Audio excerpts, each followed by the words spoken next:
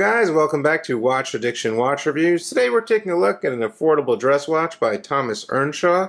And please keep in mind, if you want to save 30% on any of these watches, you can use the code WA30 at checkout, and that will save you a lot of money.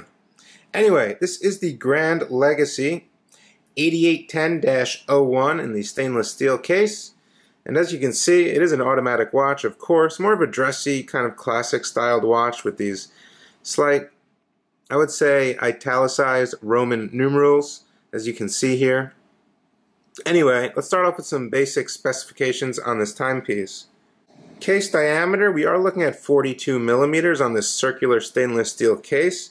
In terms of thickness, we are looking at 13.5 millimeters with Earnshaw, which is pretty typical. Most of their watches lately have had this engraving on the side with the Earnshaw logo. In terms of the lug width, we get a 20 millimeter between the lugs. Strap tapers down to 18. So very nice dimensions, not too bad. It is kind of like a bubble case or a very circular case. The crown as well, if I didn't get you in here, is signed with the double E, which is pretty cool. Now the thing I like about this watch compared to some of their other watches is the actual movement used inside. As you can see, we get a skeleton circular window through the front of the watch, which resides below these nice blue hands, which are quite long and do reach all of the minute markings over here, so you can, it's easier to set the time. I would say these hands are definitely Breguet styled with the little circle at the end, which is skeletonized as well. Now the movement inside of this watch is the Seiko NH35 movement, so it's hacking, hand winding. It features 24 jewels, about a 35 to 40 hour power reserve, I would say. So you get that nice self-winding. If I pull it out to one position, we can set the time here. As you can see, the seconds hand has come to a complete stop. And yeah, it's fairly good. Everything functions fairly nice. It is a pull and push crown with only 50 meters of water resistance, so don't think about taking this in the water. This is for more formal occasions and attire. Now the case back, which still has the plastic on it. So as you can see, this is the NH35 Seiko movement. They did add a custom rotor with the Earnshaw 1805 logo. As you can see, Japan movement, 24 jewels. And this is the NH35. I know exactly what that movement looks like. I review a lot of watches with that movement, 8810, all stainless steel. We're basically looking at an all polished case here. Everything is polished. There's absolutely no brushing. The wire lugs are polished as well. And the case back is screwed down and polished as well. Now the strap is an embossed genuine leather strap, 20 millimeters, tapers to 18 for a nice fit. Let's look at the buckle here. Nice little Earnshaw signed buckle with the E for Earnshaw. This is the same buckle basically on all of their watches, so it's pretty typical. The strap as well, decent quality strap, quite supple on the wrist.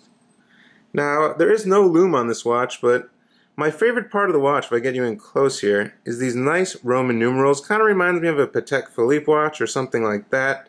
Also like the blue hands, it kind of all goes around nicely.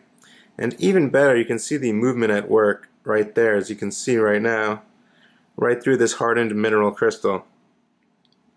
Anyway, let me throw this on my wrist, show you exactly what it looks like.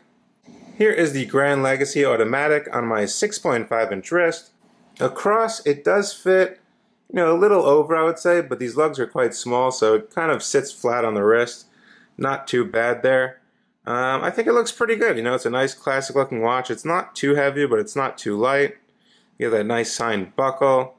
And yeah, it's not that expensive. I believe this one comes in, it's under $500, of course.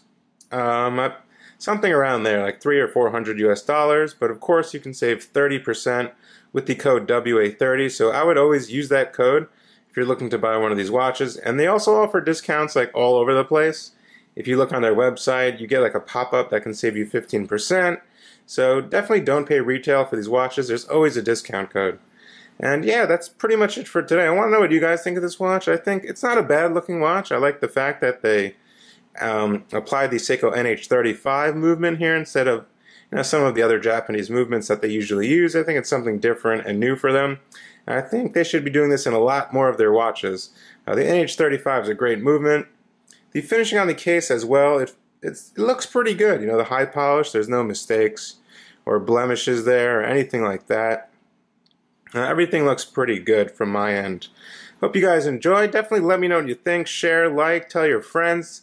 Subscribe to the channel, of course, and I hope to see you guys on the next video. Thank you for watching. Bye.